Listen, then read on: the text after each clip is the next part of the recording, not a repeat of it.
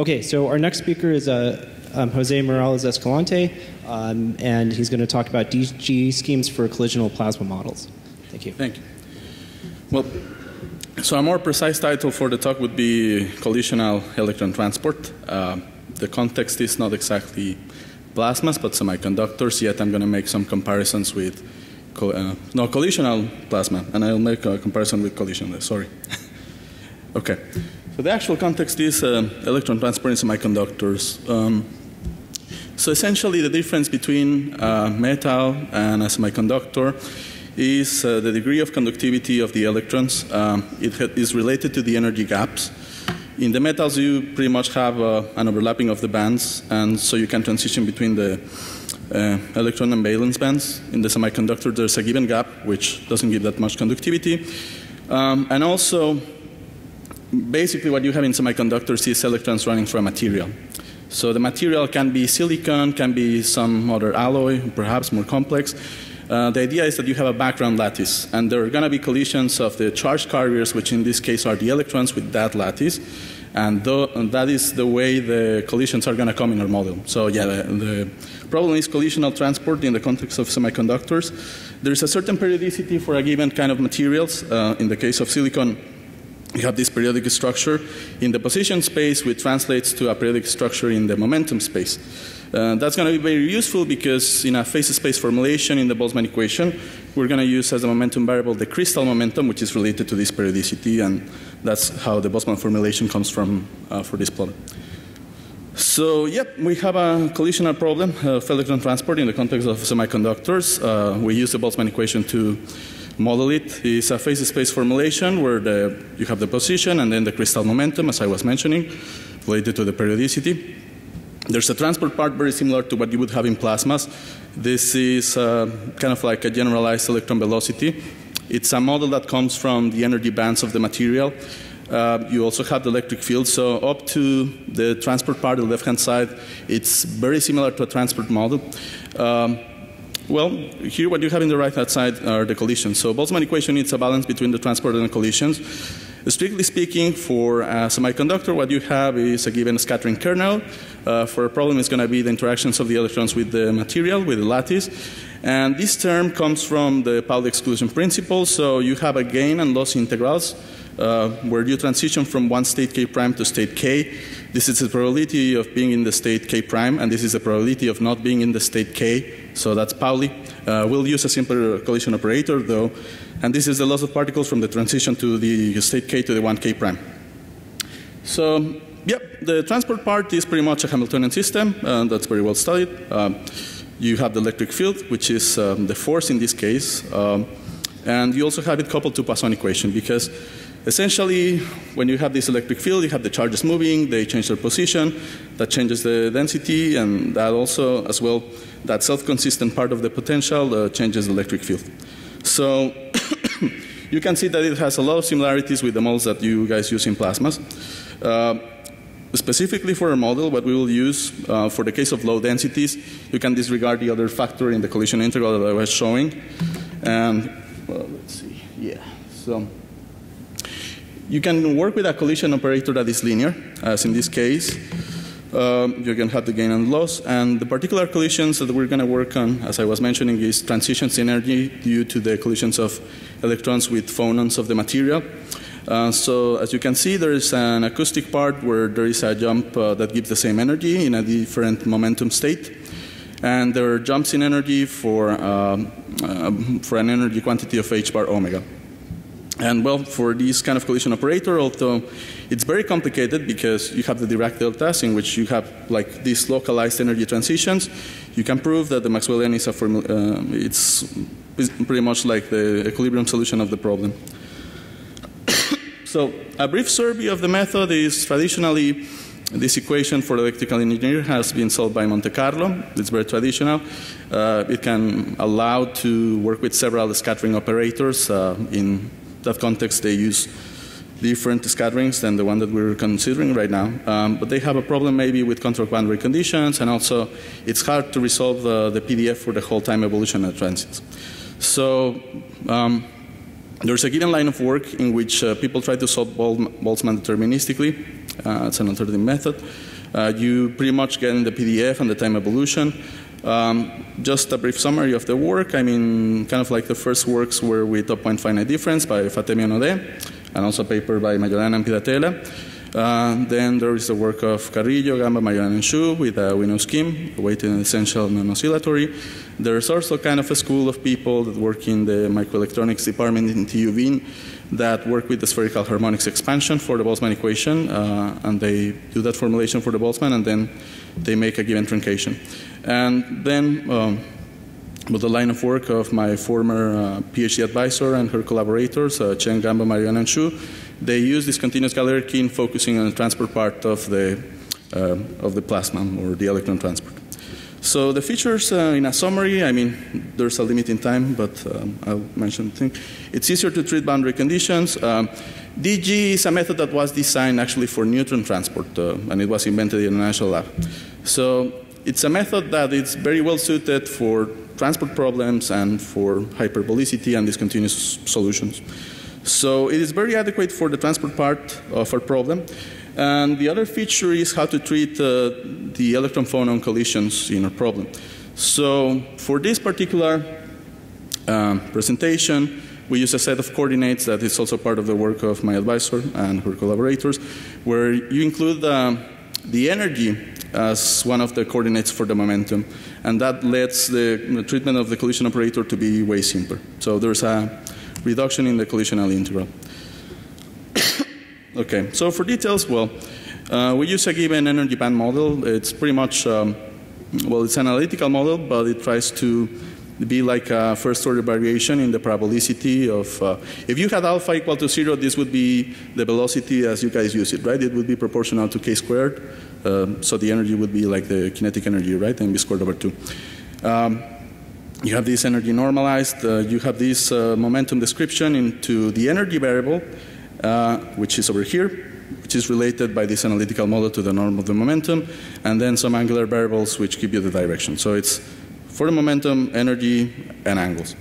And with this set of coordinates, what you do is that you transform the Boltzmann equation to this curvilinear set of coordinates, which include the energy. You also have like this, okay, this transport part on the left-hand side, the collision on the right-hand side. Well, formally speaking, this is the representation of the velocity in the new coordinates. And this term is pretty much the transport of the electric field in the set of curvilinear coordinates as well. The advantage of this transformation of coordinates is that when you check on the collision operator, you have jumps in energy. And in that way, pretty much many of the integrals, particularly in the loss integral, they get reduced very simply. This is just the Jacobian of the transformation with the translated energy. This accounts for the whole loss integral over here. And you still have to couple it to Poisson. So, okay, this is kind of like the math of the problem. Anyway. As I was saying, well, probably several people are familiar with this continuous Galerkin. We work for the setting of the problem actually with a Q-space, which is piecewise linear in the position and piecewise constant in the momentum. The important part is that it's a Q-space, and I'll let you know in a second why that is important for the work. So anyway, the DG formulation, as probably a lot of people know here, is you multiply your transport or your Boltzmann equation by a test function and integrate by parts.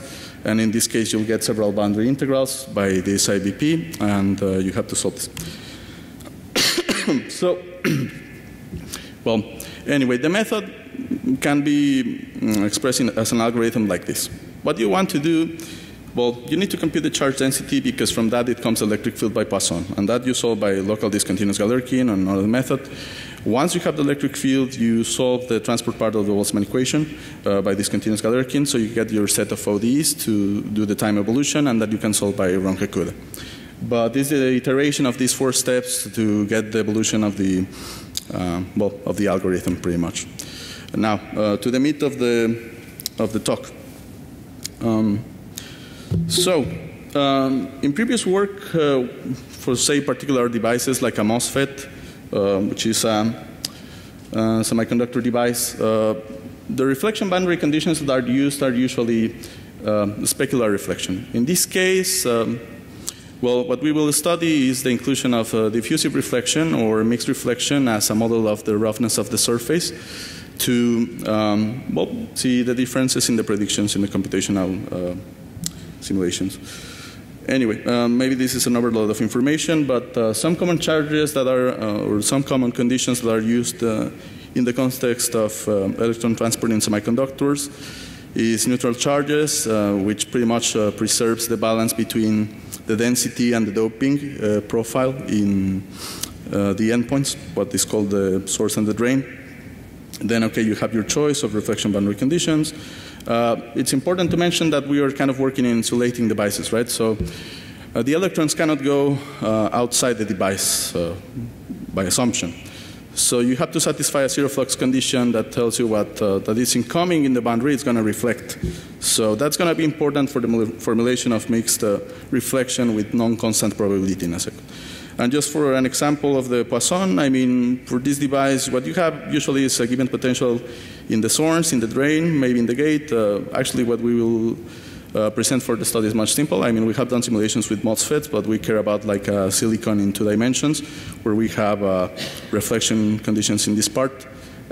We won't need the potential at the gate, so it's just like Neumann conditions in this part of the reflecting boundary. Okay, so.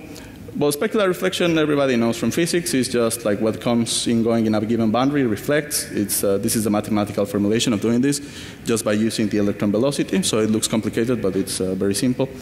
For diffusive reflection, what you have, okay, this is the condition of the position and the momentum at what is called the Neumann inflow boundary, which it depends on the outflow. And your condition is that it's going to be like a Maxwellian. And so, well, okay, that's a good way to put it. But what is sigma and C? So sigma is related actually to the outflow integral, but what we will present later, even for the case of mixed reflection, which is a combination of diffusivity and specular, is that it's a function and parameter to satisfy the zero flux condition.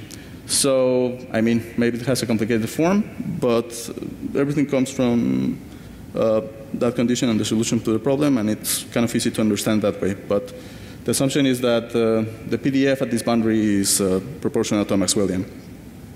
Okay, so the mixed reflection is a convex combination of specularity and diffusivity. It can have a non-constant parameter. Actually, we'll present results with a model in which the probability depends on k. And so, okay, I have to mention that this kind of problem or these kind of conditions is very well studied in the context of kinetic theory of gases. For Boltzmann for gases, well, this is not extensive, but it's like just a short list of references. Cse17 studies the reflection boundary conditions in diffusive and specular. Also Sonnet. There's a recent paper of Brul, Charrier, and Messiaen, in which they study the gas surface interaction. And there's also, well, a following paper by the Strustrup in which they study the same problem. It's actually very neat what they do. Mathematically, they study like different kind of boundary conditions, like diffusivity, anisotropic scattering, or isotropic scattering, sorry, and the specularity, and they work with the kernels, and they derive some of the conditions from them. But the work is more about the kernels of the collision operator in that paper. However, at least in the context of semiconductors on electron transport, the study of the surface roughness and diffusive boundary conditions is not well, that extensive. So I'm giving some papers. Well, the paper by Fuchs, they essentially study the mixed reflection with a constant parameter p. Then there is a paper of Green and Soffer in which they study a probability of a specularity, which, I mean, if I go here, in this condition you have the probability of reflecting specularly, and here the probability of reflecting diffusivity. So in the particular case of the Soffer model, what they do is that they assume that you have a rough surface in which you have like a random variation in the roughness, and from that they derive by physics this probability model. There's also a paper by Cse17 and Lemberborn in which they study diffusive and specular conditions, and also, well, some other stuff. And there is a mention in the book of Jungle, which is a reference textbook for Boltzmann for semiconductors, in which, well, they mention the diffusive boundary conditions, yet it's just a mention and no more. Anyway, so the zero flux condition that I was talking about before Essentially, you have a given boundary, you have the electrons inciting, and what goes in must come back, right? So it's very simple. This is the current. This is the normal. I mean, just think of a constant boundary.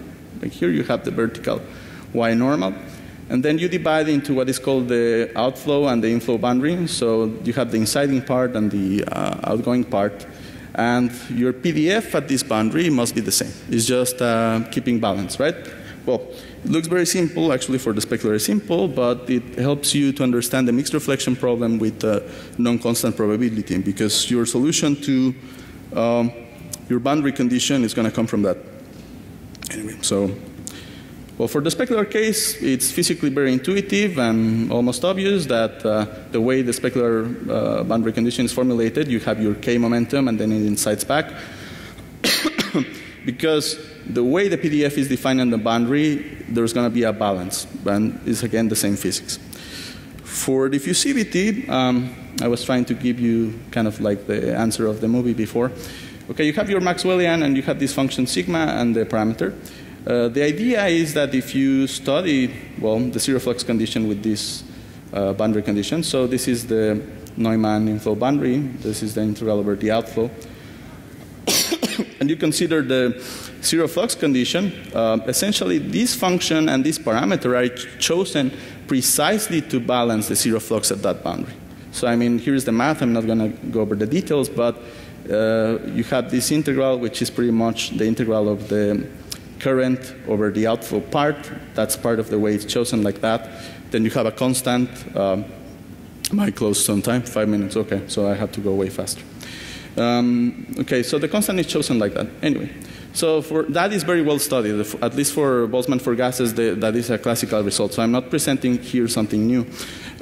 What I'm presenting as kind of like new is that for this problem where you have an angularly dependent momentum, you can find your C prime and phi prime that satisfy the same relation. So this would be the mixed reflection boundary condition, and you have the probability of specularity depending on the angle.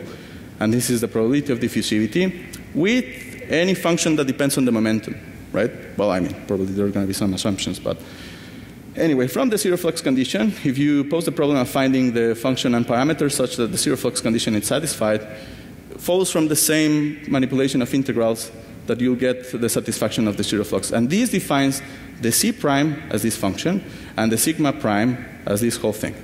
Okay? So that's analytically. Numerically, you can do the same, and you just do the projections on the finite element space that you're working on.